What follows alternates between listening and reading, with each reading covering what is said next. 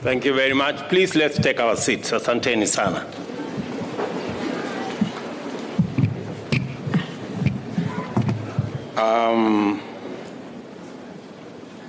Ministers present, the Chairman of Council, Vice Chancellor, the President of the Student Council, and your good deputy, distinguished ladies, the Governor of Nairobi, students,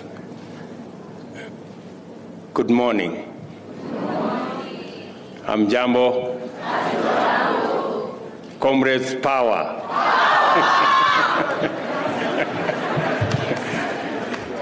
I am pleased, indeed very, very pleased, to join the Technical University of Kenya community and bear witness as they take yet another big stride into the future. More than any other institution, the history of the Technical University of Kenya is also the story of our country's aspiration to pursue industrialization through globally competitive, technology-driven, and knowledge-based productivity. From the start, this institution has maintained its leadership position as Kenya's premier technical and vocational education training organization. The mainstay of this well-deserved profile has and naturally been quality, for which it has remained attractive to large numbers of Kenyans pursuing training in vital fields. Due to this commitment to quality, the institution is still highly regarded by industries seeking to employ sound and reliable technical personnel. In response to the critical technical needs of a nation striving for newly industrialized, high middle-income status, as set out in Kenya Vision 2030, this institution was functionally elevated from a national polytechnic to a polytechnical university. The rationale of this strategy was to enhance the institution's traditional strengths in the domain of technical and vocational education and training by investing it with a strong research, development, and innovation capacity underpinned by a robust academic infrastructure. The nation's demand for this and other similar institutions is clear. Our socioeconomic transformation agenda stands in a need on responsive education in the technical and vocational fields. Growth will require well-developed talent, skills, and knowledge, finely attuned to our present needs and future aspirations. Our young people deserve opportunities to pursue further education and training after obtaining their diplomas, and should be able to progress to bachelor's degree and beyond. It was therefore imperative for the government to provide a flexible mechanism with multi-entry and multi-exit learning opportunities. I commend the Technical University fraternity for striving in the face of daunting challenges to retain the iconic identity of this institution. You have struggled with admirable resolve to remain essentially a technical and vocational university, properly supported with robust science and technology programs and complemented by the social sciences and humanities as well. And it was very refreshing to see the presentations by the students here, as was commended by our governor. I also commend the university for remaining mindful of its commitment to the TVET sector by continuing to provide opportunities for their diploma graduates to pursue university degrees. In particular, I take this opportunity to express deep appreciation of the system you are implementing, of giving due credit to prior learning, as well as your multi-entry and multi-exit framework. These visionary transformations and bold innovations demonstrate that the university is not only committed, but also has tremendous potential to lead the way in supporting the rapid actualization of our plan to transform Kenya's economy across all sectors from the bottom up. The number of young people and young Kenyans who have responded positively to your institutional vision is ample testimony that you are doing something right and that you are doing it well. Our presence at this event signals the government's readiness to partner with tertiary institutions and especially TVETs to forge a clear pathway for Kenya to deepen its competitive technical capacity, increase the number of highly skilled technical personnel, and assume global leadership in the transformational innovations and build an efficient engine to power growth in every sector of our economy. We are committed, good people, to do our part in supporting the growth of Kenya as a technological and industrial powerhouse, and the starting point for such an endeavor is right here. I direct the Cabinet Secretary for Education to expeditiously work out modalities of government support for graduates of our TVET institutions wishing to pursue further education. It is important that the institution maintains its core identity as a polytechnical university. This means that its mandate to train at the diploma level must be sustained. I am aware that funding for this component has not been up to the appropriate levels. I have already asked the Cabinet Secretary to make appropriate arrangements to ensure that this university lives up to its founding mandate by providing funding for it to continue offering diploma programs. I have, of course, been informed by your Vice-Chancellor that you intend to create an independent TVET institution somewhere in South Sea, and I want to inform you that the government of Kenya will support that endeavor and provide the necessary funds for that development. I understand also that the university has put in motion arrangements to establish, as I have said, a dedicated TVET college. The government will support this important development and facilitate the TVET college to become a center of excellence that trains TVET instructors to serve in institutions throughout Kenya. Mr. Vice-Chancellor, as we will do our part, I want you to commit that you will indeed train instructors and lecturers for the other TVET institutions in Kenya. And the Ministry of Education should make necessary budgetary arrangements and provide the necessary resources for the construction of the TVET college to commence immediately. Kenyans deserve to be proud of the fact that the Technical University of Kenya is a model that has been successfully replicated in many African countries. These jurisdictions have proceeded to establish more technical universities than us, considering the persistent shortage of critical skills in vocational disciplines like plumbing, welding, woodwork, and others. The government is committed to supporting the training of Kenyan youth to be self-employing and capable of contributing to growth of our nation. Evidently, Kenya needs more technical universities to meet this enormous challenge. On this Innovation Week, I encourage the university to intensify its effort in developing innovation.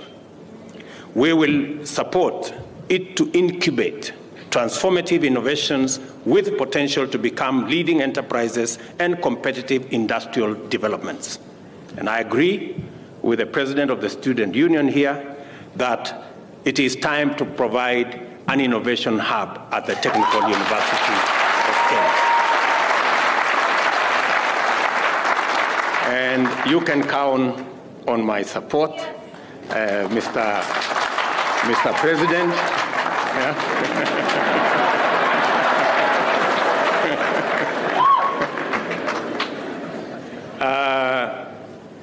And in particular, I encourage the university to establish a technology park where all the discoveries and innovations made by staff and students can further be developed and showcased. And we will find the nexus between the development of the science park and the innovation hub so that we can roll it into one and provide that facility in this great university. And I look forward to coming to see how that will work. I also encourage the collaboration with the State Department of Housing and Urban Development, which harness the university's mechanical engineering capacity to fabricate mobile stalls and tricycles for traders at the city back. Such productive collaborations should be deepened and extended to a framework of preference for universities in public sector contracts in their fields of specialization. I am looking forward, for example, as we develop the railway city right in your neighborhood, that more skills and competencies will be leveraged from Technical University of Kenya to support the construction and the development of the railway city. The appropriate policy framework is being developed, and the impressive capabilities showcased here, and I saw quite some interesting developments in your workshops here, that will help to build the case for such framework and increase impetus towards its establishment. I note with appropriate support, the university can produce factory and machinery parts, including motor vehicle parts for the local market and export. And I look forward to building the bridge between your workshops, your laboratories, with the eventual industry users, so that we can create the nexus and create the ecosystem for us to be able to use and leverage on the knowledge and skills in building and supporting our industry. We must seize this priceless opportunity to place our industrialization agenda in our hands and enhance local capacity to compete globally in sophisticated industrial projects. I commend the university for taking effective measures to resolve various challenges standing in the way of its ability to fulfill its mandate. The capacity and space constraints occasioned by sudden expansion without commensurate funding has been a major problem. I am also aware that there is misalignment between the ministry's charter and the constitutive legislative instrument, which affects the clarity of its mandate.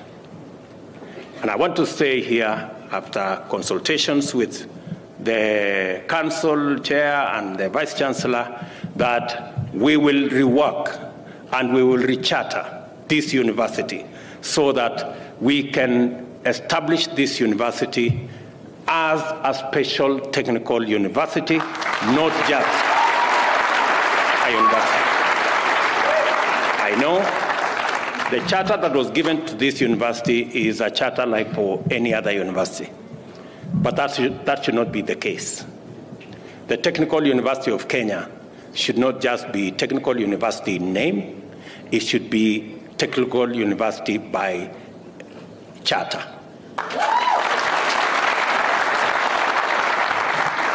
And as always, funding for public universities remains inadequate, with multiple implications for their performance and capacity to contribute optimally to the national agenda. Again, I want to commit that my administration is going to ensure that we create a framework that makes it possible for every university to admit students that the government of Kenya can support.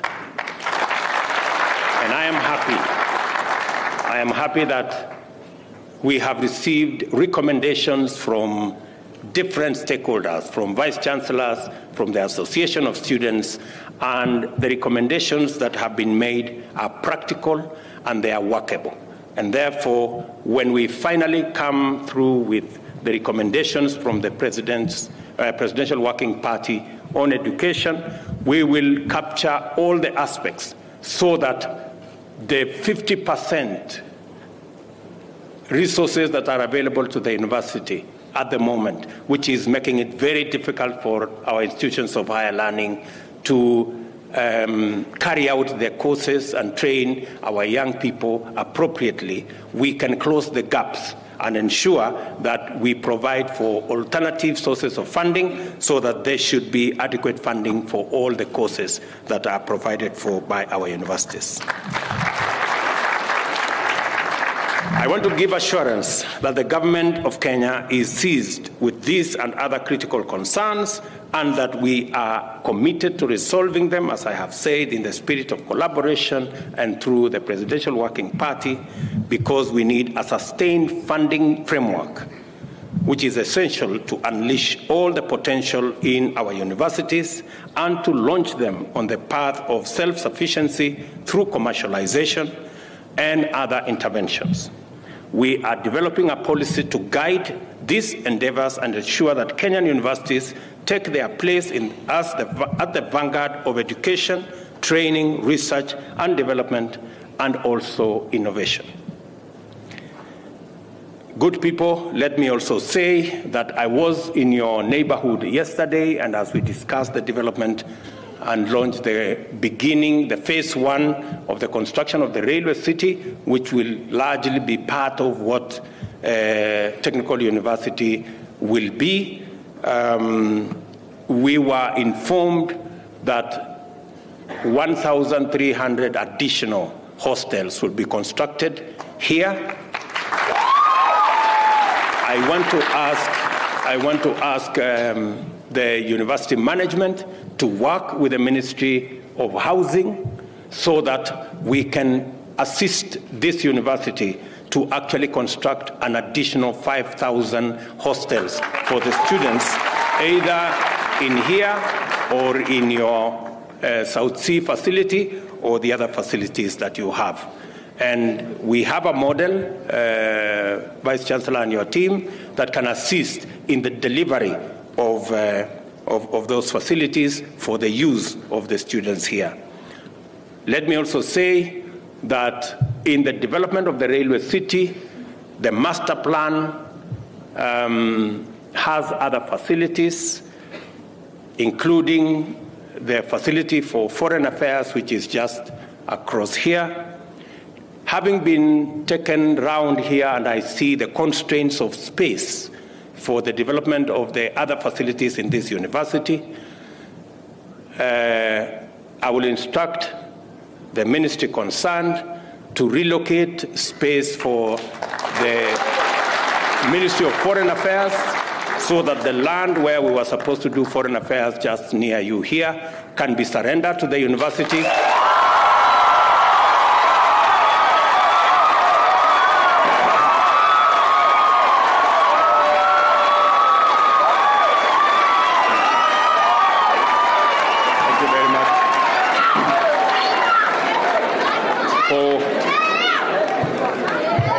For the expansion of the facilities of Technical University, because I find great value in ensuring that the expansion for facilities in this university be provided.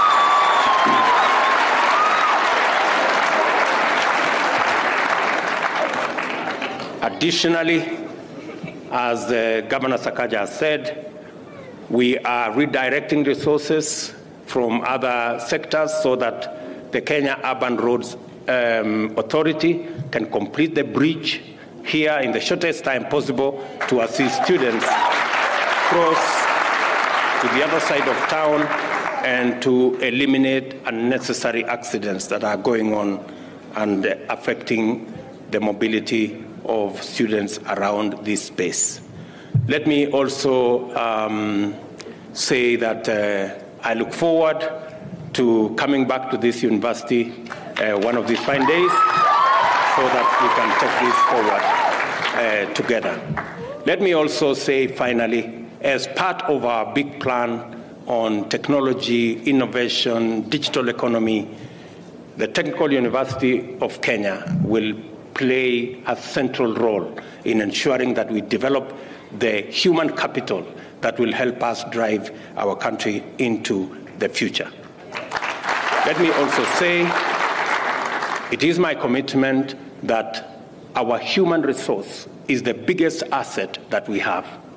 And the mechanism to sharpen that human resource is in education and training.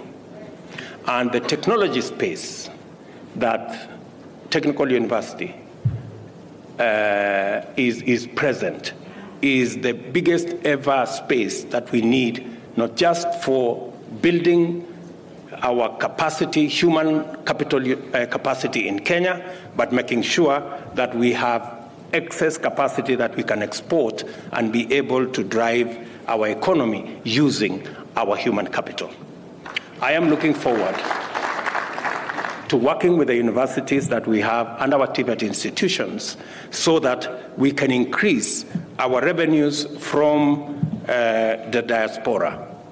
We are currently collecting maybe receiving about 400 billion Kenya shillings. I expect that in the next 3 to 5 years, we should be receiving 1 trillion shillings from the diaspora, from resources that will come from our human capital that we have trained in Kenya working globally.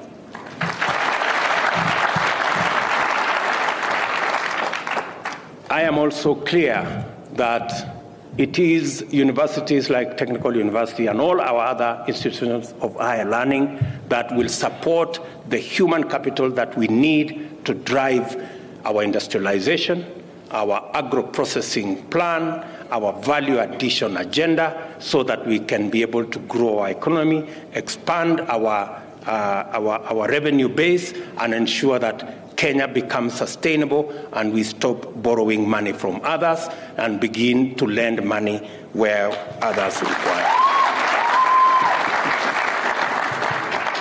With those many remarks, good people, it is my pleasant duty now to officially inaugurate the Technical University of Kenya's new projects as follows: tuition building block in Block S, which we just launched here, the construction of the Senate Tower, which will be Block T, which I did the groundbreaking, and the construction of Block I, also in the vicinity of this university.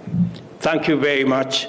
May the good Lord bless you, and may God bless Kenya. Asanteni sana.